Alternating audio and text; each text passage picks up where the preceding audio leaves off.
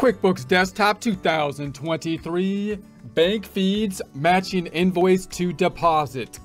Let's do it with Intuit QuickBooks Desktop 2023. Support accounting instruction by clicking the link below, giving you a free month membership to all of the content on our website, broken out by category, further broken out by course. Each course then organized in a logical, reasonable fashion, making it much more easy to find what you need than can be done on a YouTube page. We also include added resources such as Excel practice problems, PDF files, and more, like QuickBooks backup files when applicable. So once again, click the link below for a free month membership to our website and all the content on it.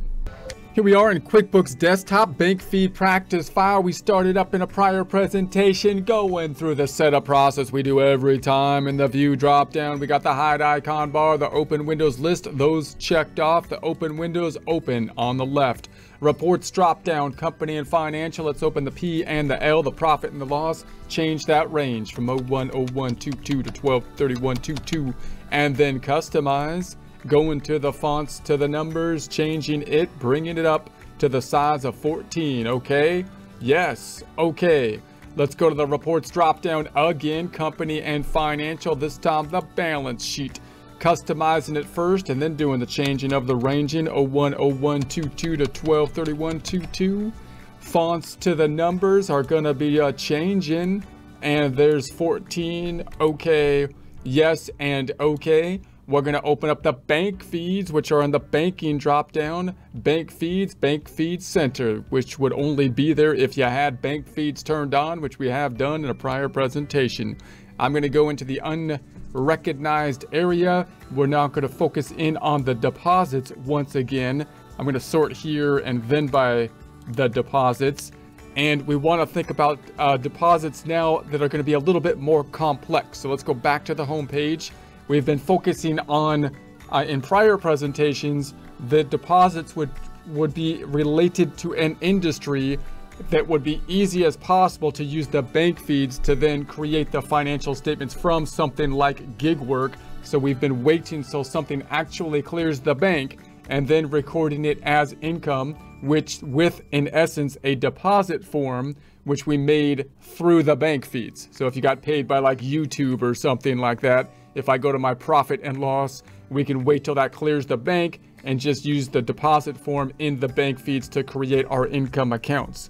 Now we're going to think about situations that are more complex and how the bank feeds will fit in to either a cash-based system where we have to use the create sales receipts, which we'll talk about in the future, or an accrual system where we're going to have an invoicing process, meaning we have to do the work first, invoice the client, and then track the accounts receivable. We're going to start with this one. We're going to think about the invoicing process, and it's got actually 3 steps to it generally. As you can see, you got the invoice, you've got the receive payment, and then you've got the record deposit. So then the question is, well, where could the bank feeds fit in to this process? So we also have the estimate, just so you can see how the estimate might fit in. So if we're doing an invoice, first of all, we're on an accrual-based system, meaning we're going to do the work first, such as might be done in a bookkeeping department or in landscaping or something like that. And then we're going to have to charge the client for the work that is done with an invoice, which is going to increase an accounts receivable account, not related to cash clearly. Therefore, it's not going to be related to the bank feeds. And then we're going to have to receive the payment, possibly tracking and kind of following up with the customer, tracking it within the accounts receivable to kind of collect on it. Once we get the payment, we could use this form to directly put the payment into the checking account, but by default, usually it goes into a clearing account called undeposited funds, and then we take it out of undeposited funds and put it into the deposit here into the checking account.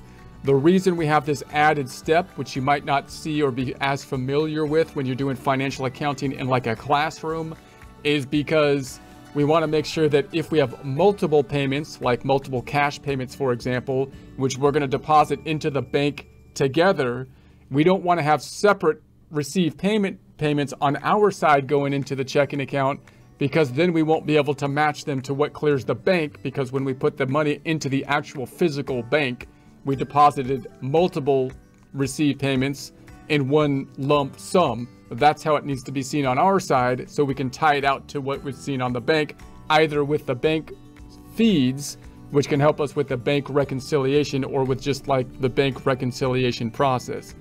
So then the estimate could happen if we're in a system where we're gonna try to see or estimate what the charge will be. So we're going to take up a job, we set up an estimate, and then we might use that estimate to create an invoice, noting that the estimate doesn't actually have a financial transaction related to it. So we're not going to get into the estimate here. We're going to start at the invoice.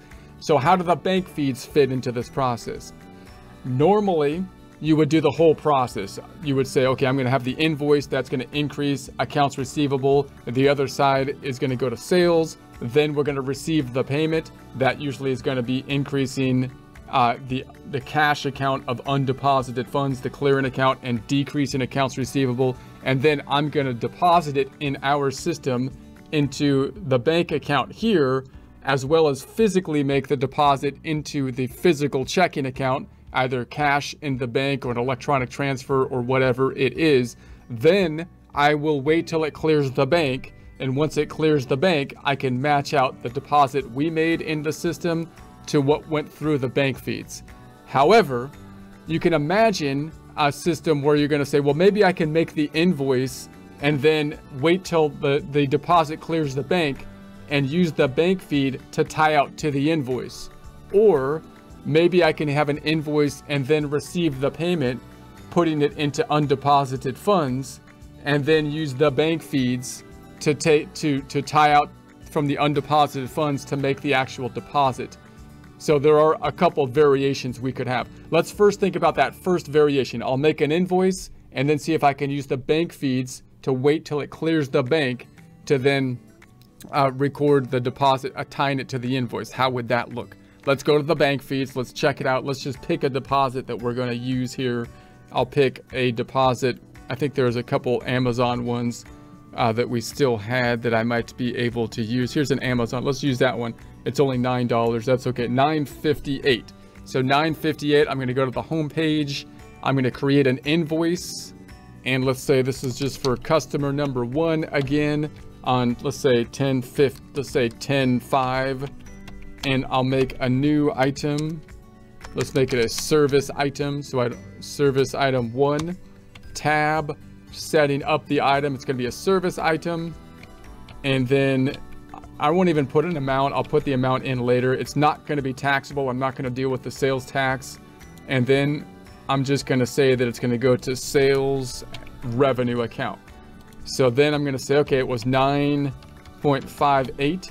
958 non-taxable item. Let's just double check that I have the right amount. 958. It was on 922 here. So the invoice, let's make the invoice before the deposit on 915. 0915 091522. Okay, it won't let me do that. 091522. Okay, so there we have it. So when we record this, it's going to increase the accounts receivable because it's an invoice by that 958. The other side's going to go to sales. Note that if there was sales tax involved, then you can use the invoice, of course, to calculate the sales tax, which is nice, and that would just put in place the sales tax component with it as well, increasing the amount that we expect to receive, increasing the sales tax payable. If we had inventory tracking involved on a perpetual inventory method, then this would also be decreasing inventory, recording the cost of goods sold. But our main focus here is just to see how you can tie out the invoice to the deposit. So I'm going to say, okay, let's save it and close it. Save and close. Let's see what that did. Let's go to the balance sheet. Now we've got accounts receivable, double clicking on that, and that increased by that 958. The other side went to the income statement, the P and the L. It's in the sales item. So there's the 958 there. If I go back to the balance sheet, we also have the subledger that's going to be tracked. Reports drop down, customer and receivable. That's going to be the customer balance detail, let's say, from, well, here's the customer balance detail, the 958. So we're getting now our detail on the accounts receivable because we're going to have to follow up on that and collect on it. That 958 matches here. You also have that information in the customer center, customer center. And we've got this customer number 1 where we have that 958. So we can follow up with the customer. We can send out reports and everything that we would normally do. Now, if I go back to the home page, the next step is that they're going to pay us. When they pay us, then normally I would enter this transaction here and say we have customer 1, and there's the 2 invoices. So I would choose this invoice and so on. But maybe I can just use the bank feeds. I can say, hey, you just pay us electronically or whatever, and then we're going to be able to tie it out to the invoice using the bank feeds. I won't go through this process. I'll just enter the invoices, and then when they pay us, I'll tie it out using the bank feeds. So how might that work? If I go to the bank feeds, then we see this amount right here. It didn't match it automatically, which sometimes it might do if I had entered the data input in, the reverse order, meaning I entered the invoice and then we had the bank feeds here, but it might not always be able to match because you can imagine what it has to be able to match based on. The invoice would have to basically match out just the fact that we have the $958 amount in order to pick up the right, the right matching. So, but if it's an electronic transfer, we can see, who we got it from and everything. So we might be able to match it up pretty easily by then saying the drop down, let's go to match. So we're in that same field, but this is the edit, more details. This is the match. And there's the 2 potential matches that we have. This is the one we want, the 958. So I'm going to pick that one up. And so then when I record this, it should do the next step, which was to receive the payment. Now it's going to be interesting to see what QuickBooks does. I believe it does a 2-step process, meaning it records the received payment, puts it into undeposited funds, and then takes it out of undeposited funds and records the deposit, as opposed to just using like a received payment that goes directly into the checking account. So let's just check that out. If I say save to the register, so now let's go and say, okay, what did it do? I would expect it to do the second step right here, right? It would do that second step, but this second step usually by default puts it into undeposited funds, not directly into the checking account. Although we could use that form to put it directly into the checking account, but I think it's going to do that and then also make the next step. So it records 2 transactions, recording the actual deposit, taking it out of undeposited funds, putting it into the bank account. The reason I think this way that they do it is kind of nice, one reason is that when you see the activity in the checking account, most of the increases will be with the deposit form. Whereas if you deposit directly into the checking account with this form, within the deposit detail form of the checking account, you're going to have some receive payment things, which muddies things up a little bit in terms of just your details. Not a big deal, but if I go to the balance sheet, let's see if that is indeed the case. What I'm going to do is I'm going to customize up top. I'm gonna say that I want to go to the advanced settings because I want to see all active cells, even if it has a 0 in it, if there's activity, which I would expect unearned revenue or undeposited funds to show up if I do that. So if I go down here, we're going to say, oh, there it is. There's undeposited funds. It's at 0, but now I can double click on it. So if I double click on it, then you can see here that it entered a sales receipt. It looks like here's the sales receipt. No, it entered a payment. So there's the payment. And so if I double click on that payment, then there it is. So that's the standard payment form that is usually the next step after the invoice. So there's the customer one. It clicked off this invoice, which is tying to this invoice that we made, closing this back out, closing this back out, closing this back out. And then the other side there usually goes to the accounts receivable, double clicking on it. So now the accounts receivable has gone back down with the payment, closing it out, closing it out. You can also see that in the customer center. So in the customer center, we now have the invoice and the payment. The invoice now showing as paid. So that looks correct. And then I believe it made another transaction decreasing undeposited funds with the payment and then the deposit form. The deposit form decreasing undeposited funds here, and then moving it from undeposited funds up to the checking account. So it actually recorded two forms here. Where's that 9? What was it? 9 something. Let's see if do I need to sort it by deposit there? I think that's it. That's the one, isn't it?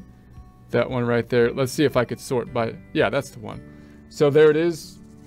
So you can see that's a system that you could set up. So I'm going to go back to the home page. So once again, we entered the invoice and then we waited till it cleared the bank, and we used the bank feeds to still record actually 2 transactions.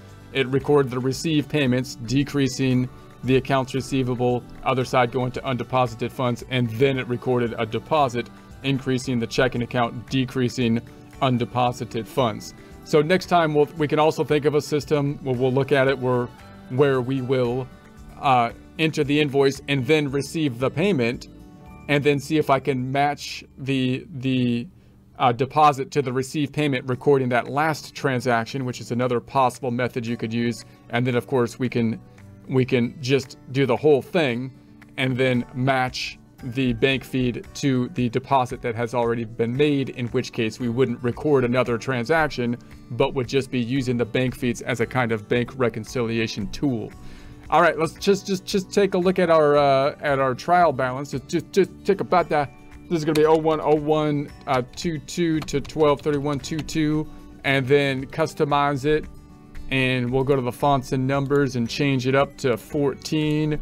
Okay, yes, and okay. Just remember the trial balance, great tool when you're entering like invoices and then that have sales on it, as well as balance sheet accounts, so that you can kind of tie everything out and look at everything in one account, because you got the balance sheet accounts on top of the income statement accounts without all the subtotals.